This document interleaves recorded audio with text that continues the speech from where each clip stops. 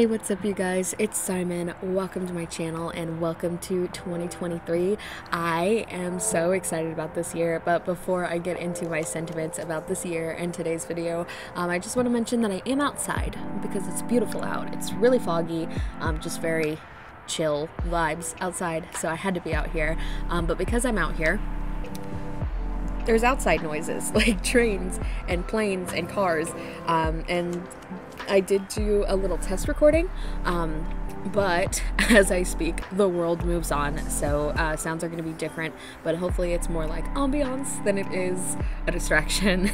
Anyways, so as I said, welcome to 2023. I am so excited about this year because 23 is a very special and lucky number for me, and on top of that, it's the year of the rabbit, and I was born in the year of the rabbit, so things are looking very positive for me this year. I also had 2 bowls of black eyed pea soup yesterday, which is wonderful, and very lucky for me. Which, little tangent, as a kid, I hated this stuff. My grandma would make it for me and all my cousins every year, and we'd all be like, oh no, and she would literally like force us to eat at least a spoonful. She's very superstitious and it's good luck.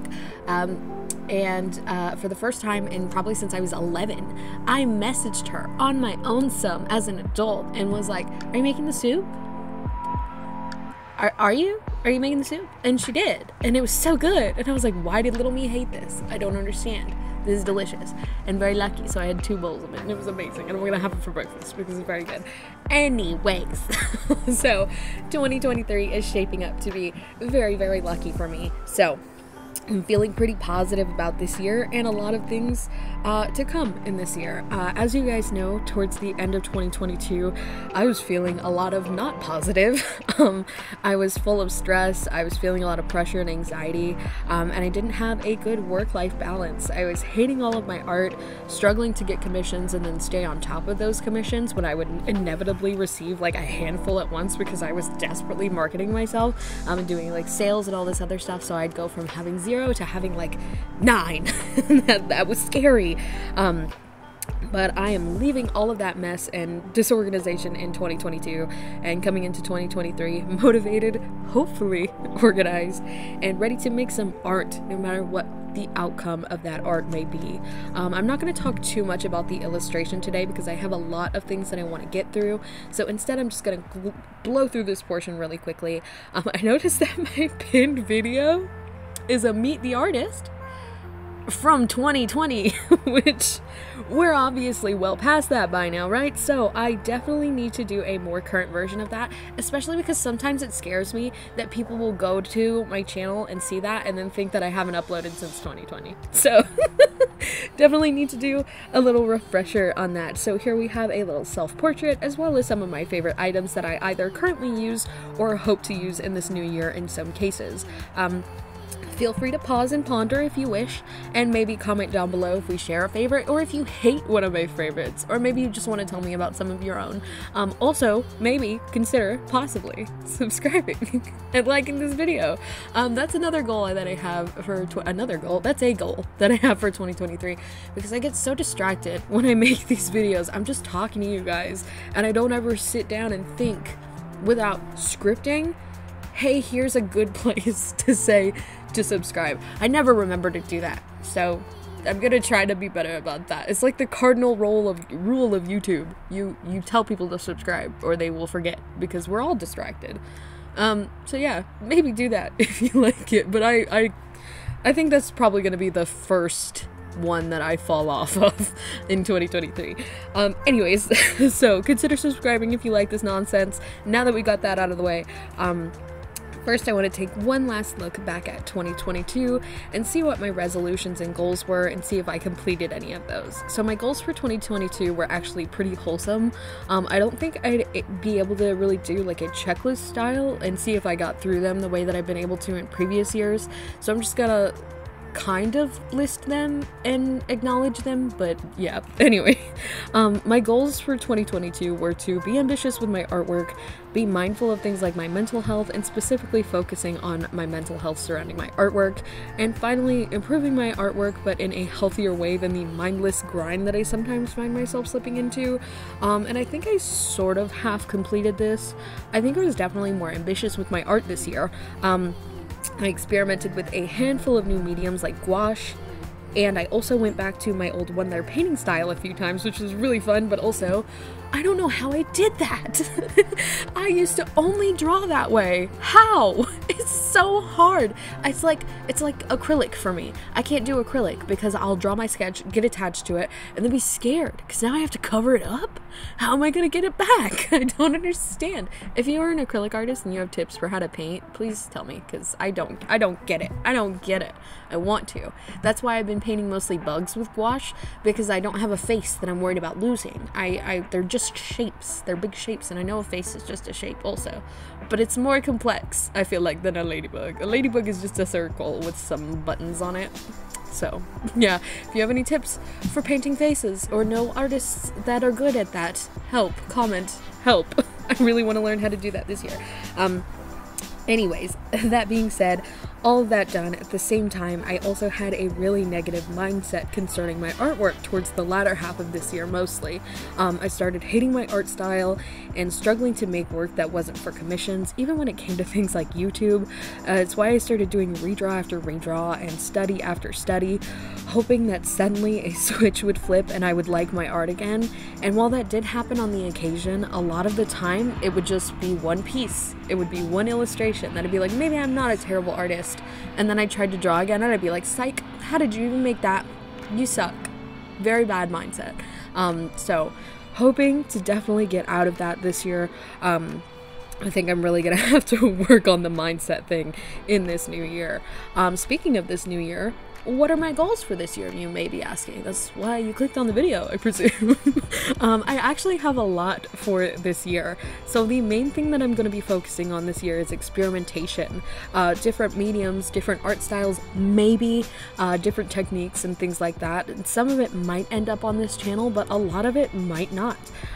Definitely one of my goals is to try a lot of new things and hopefully get out of this gnarly art block that I have been experiencing. The second thing that I'd like to focus on is just having a better mindset. Like I said, again, I want to allow myself to make ugly art. I want to struggle and take breaks without feeling guilty for taking them. I want to pick up Tears of the Kingdom in March without feeling guilty that I'm doing something other than working. And I also want to recognize that when I do work, things aren't always going to come easily or naturally to me. My muscle memory is shot and I need to build it up again. And I can't do that if I keep putting down the pencil. So yeah, take it easy, but also push myself when I need to. The next few aren't necessarily goals or resolutions rather, but more so things that I would like to do that I think would be really fun. And the first thing that I want to start on this channel specifically, actually, I've been reading a lot since March of this year, but not necessarily books. But I keep telling myself I don't have time to read big things like novels or sit down and read a whole book. So I am playing with the idea of maybe reading a book and then telling you guys some of my thoughts and favorite parts about it without too many spoilers, and maybe doing some fan art of the characters or just generally art in the background if I'm not inspired by any of the characters, especially because some of the books that I want to read I feel like would be strange to do fan art of, if that makes sense. Just like thematically, it's like, do I want to do fan art of that? I don't know. Anyway, I only have one book planned so far for this series. I have some books planned that I want to read, but the only one that I have planned for this series is The Song of Achilles. I've always loved their story in passing, but haven't had time to actually sit down and read a book dedicated to it. I've played Hades, and I've gone through the Patch Achilles Tumblr tag. Anyways, I flipped through some of the pages in Song of Achilles to see if I'd be interested in the writing style, and I cannot express to y'all how it's been the only thing on my brain since I started flipping, and I haven't even started reading it yet. Just the two, how many sentences? Like 2 or 3 sentences I read of it that I was like, oh my god, I'm reading this. So yeah. so excited to start reading it and do that series. So look forward to seeing that. I'm not sure how many I'll get to do, or even if I'll go beyond the one. But yeah, also, if you guys have any book recommendations for me, please leave them down below, because I am at a loss when it comes to picking them up on my own. You guys have no idea how distressed I was searching the aisles of Target for a book until I saw The Song of Achilles and was like, I know that one. I know that's probably good. I'll pick that one up. So that's what I did. But every other book was like a mystery to me. It was scary. So if you have any book recommendations, please leave them down below. The next goal slash thing slash whatever that I have is to just give more attention to this channel. I've been very inconsistent these last couple of months, and while I'm not sure if I'm going to be back on a fully regular upload schedule, although I do have January jam-packed already, I still think I want to at least try to upload more frequently and then gradually find a new upload schedule that works best for me. January is slotted to have Saturdays be my upload still, but life happens, things go on, and so I don't know if I'm gonna hit every single Saturday. I might have to move videos over and do things like that to get through everything. I don't know. Things may change, and I may upload every Saturday, but I may not. So anyways, I'm gonna work on that because, again, the work-life balance thing, I have to figure out how to be a person and a business owner, something, I don't know, a person and an artist, and have that artist be separate from the person sometimes. So need to figure that out, but I am very excited to upload. I have ideas in my mind like I did when I first started doing this, and I haven't had those for a while, so I'm looking forward to doing more of that. And then kind of playing off that last bit, I also want to try to be more organized this year.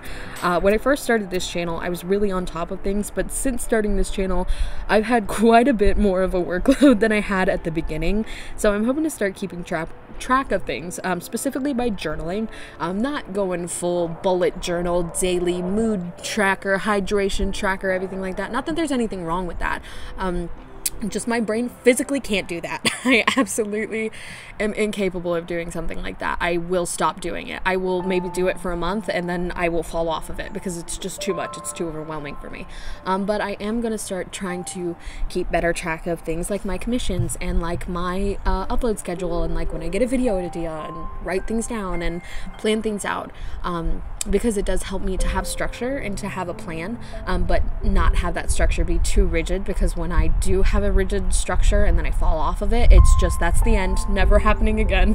One day is enough for me to be like, well, that didn't work, I'm not doing that. So yeah, I'm definitely going to try to journal things, but in a like lax sort of way, something that would be a lot easier on me. So yeah, I really hope that I do that and that I stay on top of things, because I bought all these pens. Oh, it's so pretty. I bought a super cute journal, because I always have to do those for like tax stuff. I like to just get a calendar journal type thing, a planner. I like to get a planner, and then kind of keep track of my commissions. That's something that I was somewhat consistent with last year, but sometimes I would get a couple of months behind and then scramble to go through my Procreate files, because I try to keep everything organized on there. If you guys want to see how I organize stuff, maybe that's a video that I can do, how to organize commission work and stuff like that, because I finally nailed down a system that is very simple and very easy for me to do. But anyway, I like to get a planner for that sort of purpose, but I'm just going to add more to that planner. But I got a really cute planner, and I got green pens, because I'm in my green period right now, okay? Very green, everything. I'm wearing green right now. I love green right now. Obsessed. So I got some green pens, and then I got these like off pink, like grayish, pinky purple, and then a blue. And it's so pretty, and I like it. So, hopefully having everything be very nice and aesthetic will influence me to be more productive in that front. Anyways, lastly, very tentatively, I want to start messing around with Patreon again. Like I said in, I think, the last video, or maybe the video before last, I'd be bringing it back in a much more lax capacity. It's definitely something that I would like to do, but it's not up and live again yet, because when I do resume things, I want to make an announcement video of some sort and just give myself time prior to that to figure out what it is exactly that I want to do, because I don't know if I want to just have it be like, oh, like, $2 and it's an early upload and whips and, you know, little stuff that I won't be posting anywhere else because I've really fallen off of posting on things like Instagram. So it very well might be that if you guys want to see you know, sketches, work in progress stuff, that it will end up on Patreon rather than on Instagram. I'll still probably post occasionally on Instagram, but Instagram leaves such a sour feeling in my everything lately, just because the algorithm is so it's so blatantly against artists that I feel yucky posting on Instagram, especially because I don't post videos, because I do love TikTok, but when I make TikToks, I'm posting them to TikTok. I'm not on Instagram making reels, because it just takes too much like thought power, if that makes sense, you know, to record myself while I'm illustrating, unless I'm specifically, like with TikTok, I'll hear an audio and I'll be like, oh yes, I want to use this audio and make this piece, and I'll record it this way. It just comes easily to me when I'm doing TikToks. But when I'm doing Instagram's usually like for my finished pieces, and a lot of those finished pieces that I'm proud enough of to post, I don't record the process of, because that diminishes my confidence, I guess. I get like I get so anxious when I know that somebody's gonna see the process of me making something, which is weird because it's not like that when I do YouTube, but it kind of is, because you guys don't see my sketch or my my line art usually. Sometimes I'll do a little time lapse, but I've been forgetting lately. But yeah, you don't usually see the process of me creating, and while I do want to do more of that, it's just not something that I think of when I'm on Instagram. It's just like it's supposed to be for images, but it's all videos now because of TikTok, and they want to compete with TikTok, and fine, but I don't know, I just don't like Instagram recently. So yeah, but I am still gonna try to post occasionally. But anyway, stuff that you won't see on Instagram is gonna hopefully maybe end up on Patreon, if I do post on Patreon. Also, something that I'm playing around with, like I said in the last video, is maybe some type of commission tier, like a discounted commission tier, but I don't know. So yeah, I'm gonna play around with it this month and kind of see what I think would work and what I don't think would work, and if I do decide to bring Patreon back, I will do a video so that you guys can see all of that mess. But anyway, I have been rambling for long enough, so those are my goals for 2023. Some of them are kind of ambitious, but mostly I'm hoping 2023 is the year where I either go with the flow or the flow picks me up and drags me along with it. Hopefully drops me where it needs me to be. It's gonna be, I hope, a year full of learning new things about my art and myself and the world. So drama aside, what are some of your goals or resolutions? Let me know below. They can be about anything. It doesn't have to just be about art. It can be about you. It doesn't have to be a goal. It can just be something you want to do. I know that kind of sounds like a goal, but for me, a goal is like something that I do consistently. So maybe just tell me, what are some things you want to try in the new year? I don't know. Anyway, all that being said, I love you guys so much. Happy New Year. I hope it is as lucky for all of you as it hopefully will be for me. And I will see y'all in the next one. Bye.